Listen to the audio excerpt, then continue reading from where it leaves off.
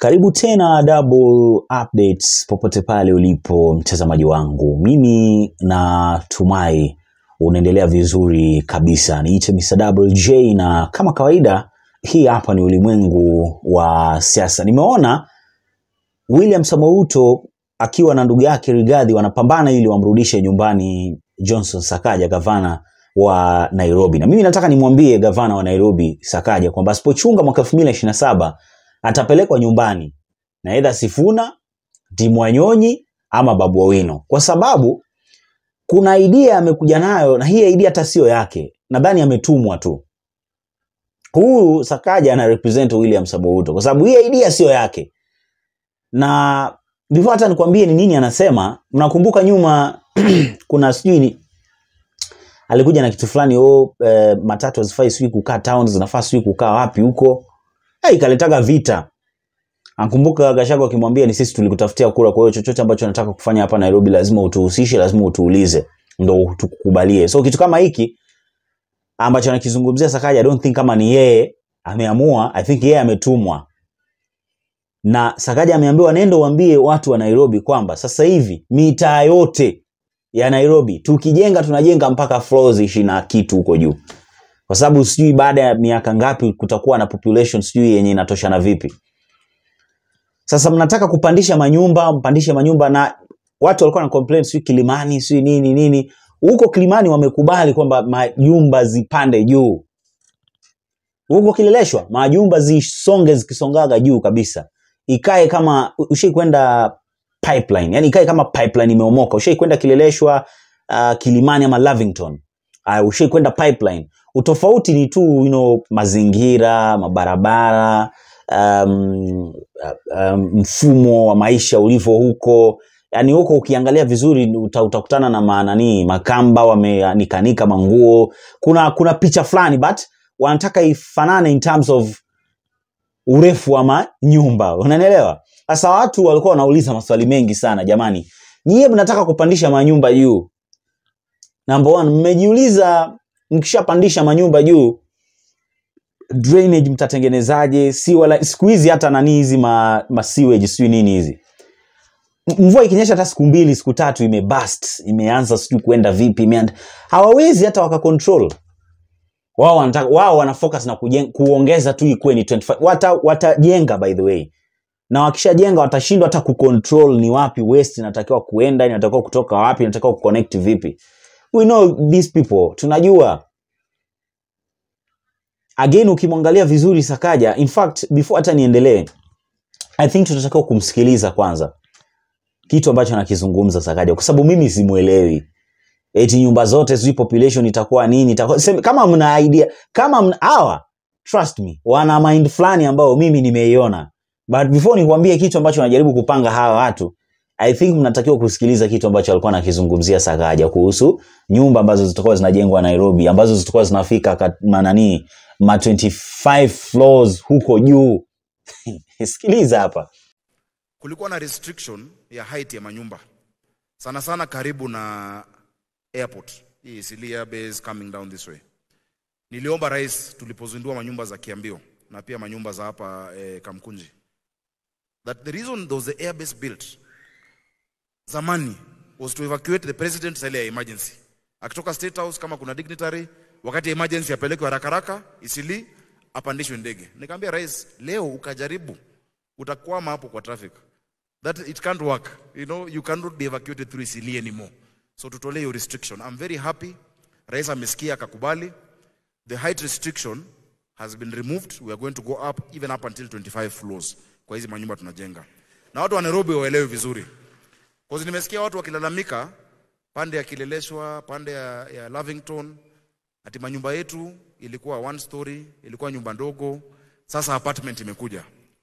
Nairobi is 696 square kilometers. In 2050 Nairobi itakuwa na population ya 10.5 million people.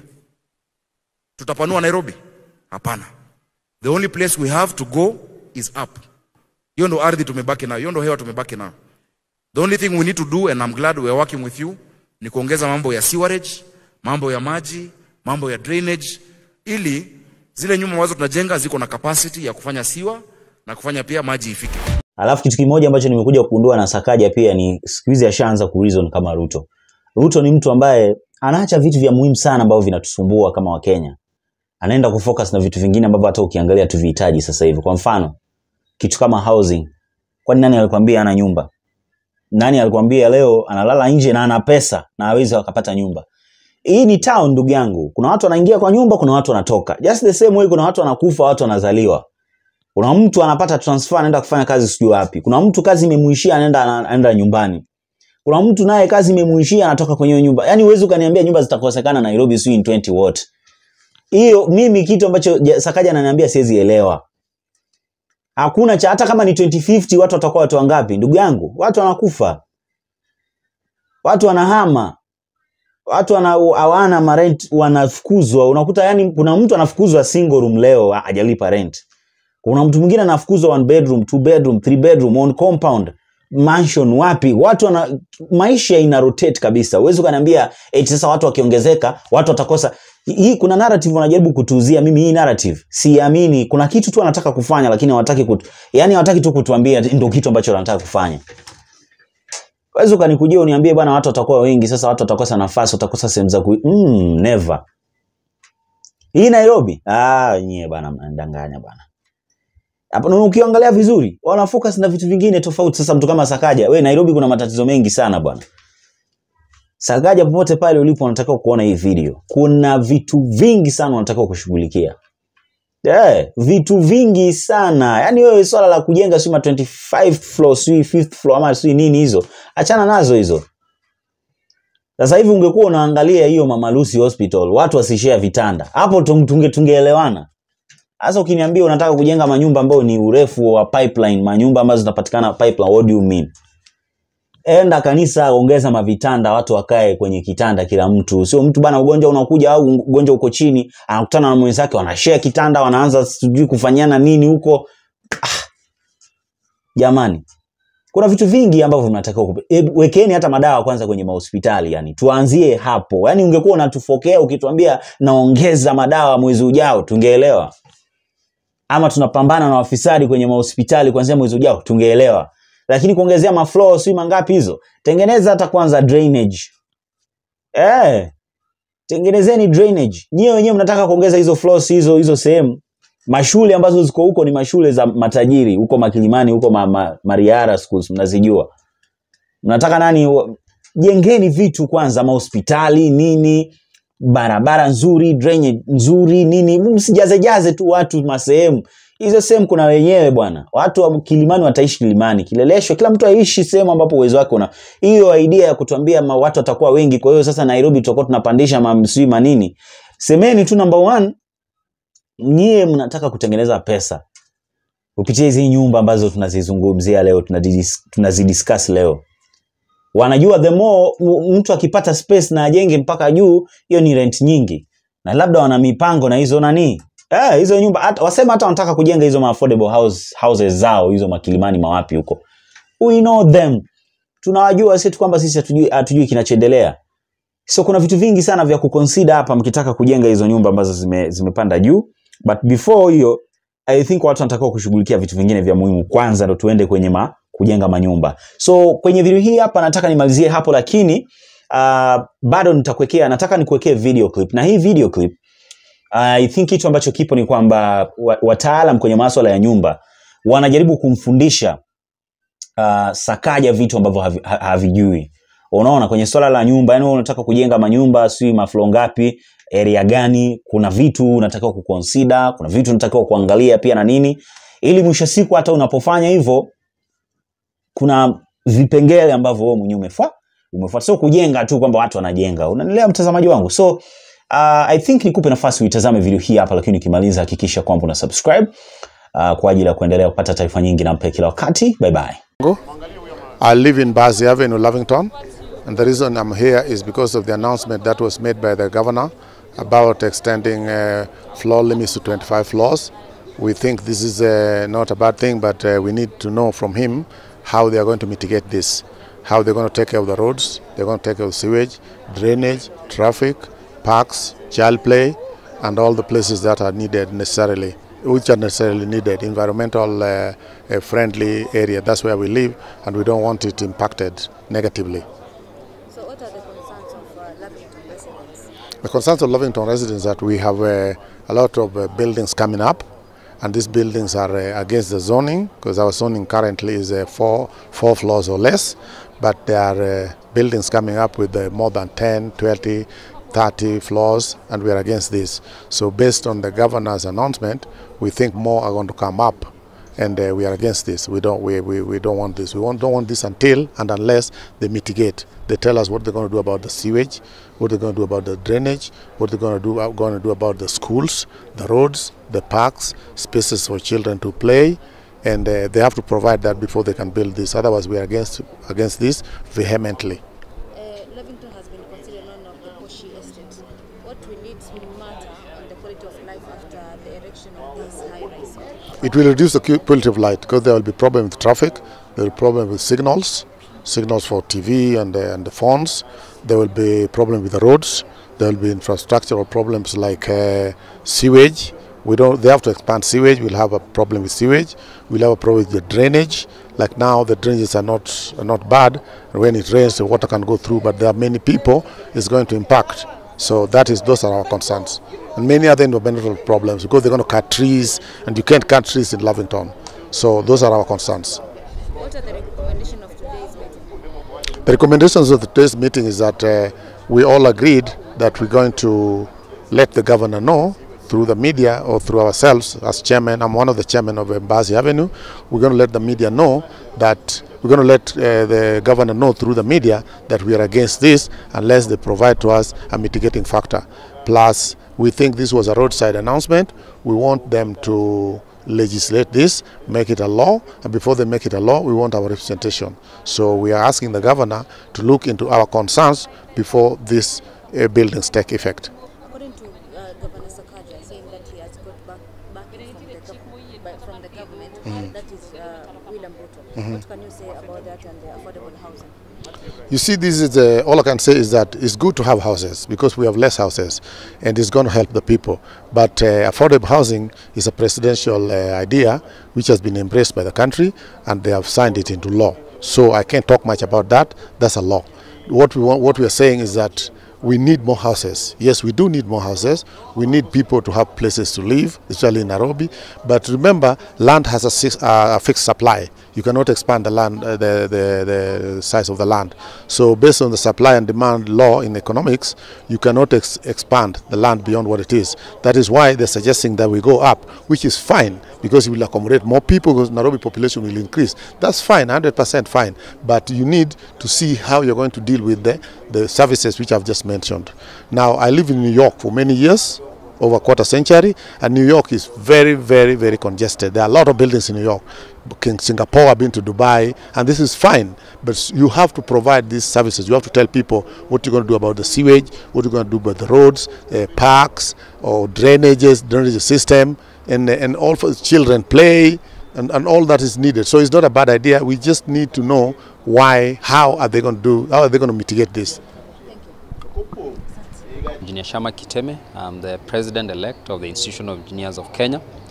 Today we have been privileged to join our colleagues in the construction industry, KPDA and others, to take a position on the whole declaration that the Governor of Nairobi, Honorable Sakaja, declared that now we are going to have buildings rising up to 25 floors in a couple of estates that we knew the height of the buildings was limited.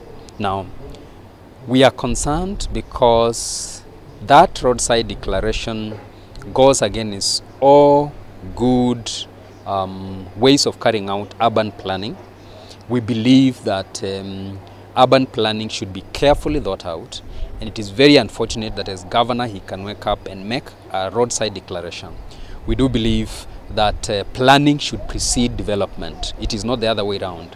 He cannot wake up and make a declaration on development that is not backed by real and good planning. And the main reason for us as engineers is that you do not just need to develop a building. You need to have the supporting infrastructure. You need to think about water supply. We know this city, people are going weeks without water in their taps. You need to think about sanitation. We know in this city, sewer is bursting every here and then. We know there are places whereby they don't have public sewer. You need to think about roads. We know there are places that it is inaccessible, even in case of an emergency, to bring in emergency vehicles. And so our concern is that you need to have proper planning before you embark on development. And our statement today, which we have issued jointly with AIK, KPDA, and other BMOs in the infrastructure industry, is to make it clear to the governor that he should lead efforts for proper planning and not add into the confusion. Think about social amenities, hospitals, think about schools. You do not want to put up buildings where people are going to be living there, they cannot have access to light, and therefore our kids get stunted growth. And so the main theme and the main message today to the governor is please think about urban planning before you talk about development of 25-story buildings in Kileleshwa and other places where ordered development is very necessary. It is not a Nairobi issue, it's a Kenyan issue. Planning is a Kenyan issue, housing is a Kenyan issue, land is a Kenyan issue. And if we do not set the precedent right now here in Nairobi, what will happen to other counties? What will happen to other cities? We're talking about Mombasa, Kisumu, Nakuru.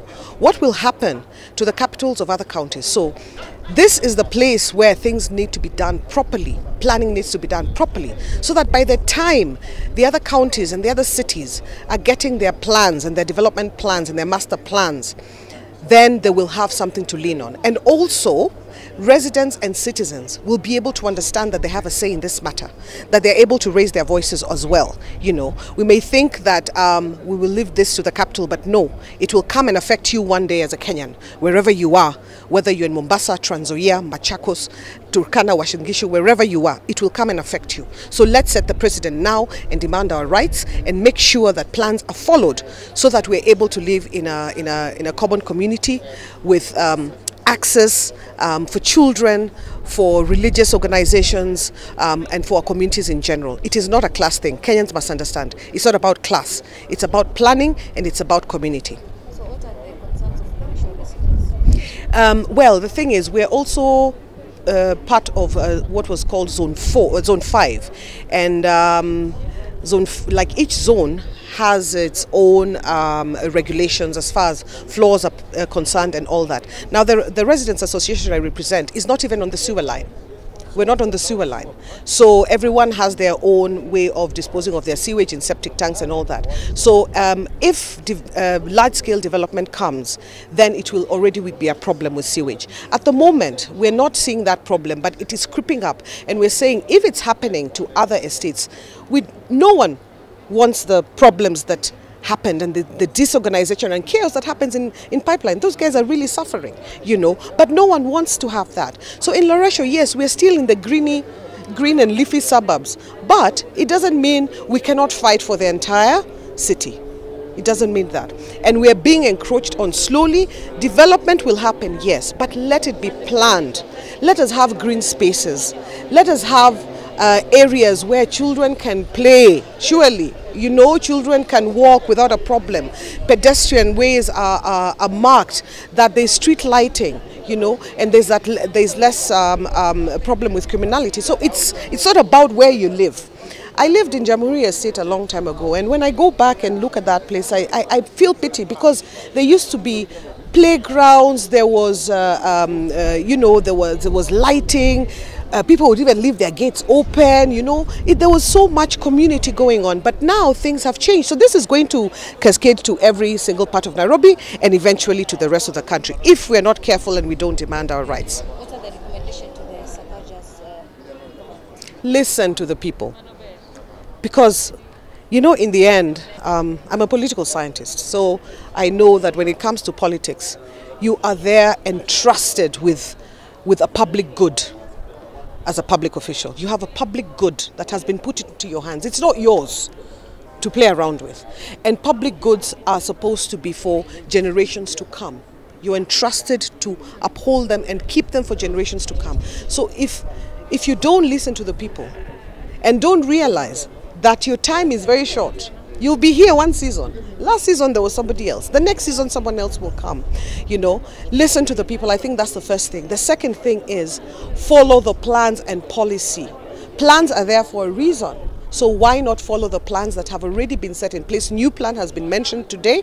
Now it needs to be sent down to the local residents, residential areas, so that they can also do their own plans. And you had, I think it was a chairperson of AAK said that Mukuru have already done their plan, you know, and that is so laudable.